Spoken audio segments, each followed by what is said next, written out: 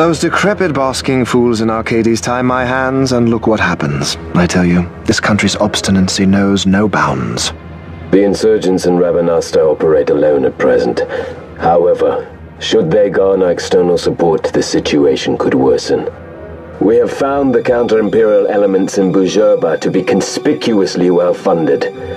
No doubt Marquis Ondor is behind this. Ondor must be reined in. By the way, the Marquis has written us a letter.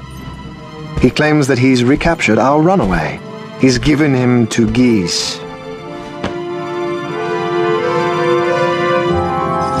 He will die by my hand. Your fraternity is moving.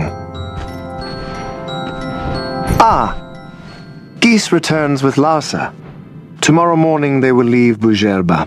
See him home safely, Gabranth. Now I'm expecting Dr. Sid. You may leave.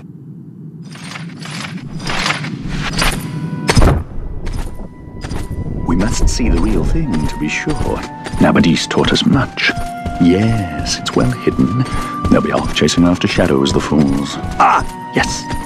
The reins of history back in the hands of man. Ah, Vayne! You seem to be enjoying your job as consul?